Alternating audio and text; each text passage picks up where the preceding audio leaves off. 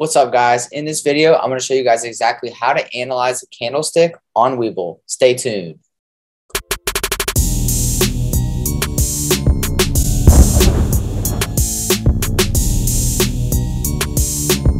So guys, to analyze a basic candlestick on Webull, we're going to look at two things: the candle and then the wicks that are attached to the candle.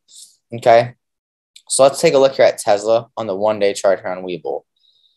Now, the green body or the red full body is what's called the candle. Then the little line sticking up and down show the high and low of the day at the peaks. Okay, so let's look at this candle here, November 23rd, 2021. Keep your eyes up here on the green box along with this red candle here. Now that deep dark red body from there to right there. So the day was red, but this means the day started right here and the day ended right here.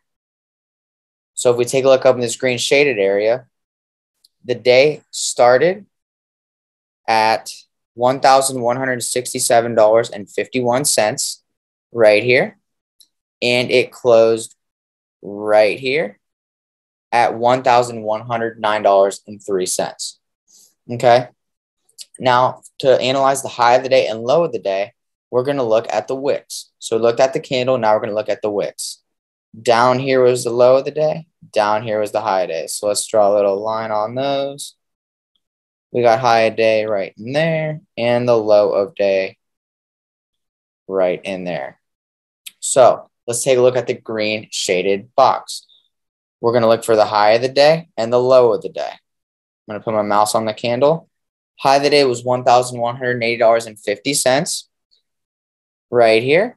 And the low of the day down here was $1,062.70. Okay, that's how you analyze a candlestick on Webull using the candle and the wicks on the bottom and top sides. It's that easy, guys. Keep it simple. My name's Eric. I'm Kid Stock. Thank you guys all so much for watching. I'll see you guys on the next one. Peace.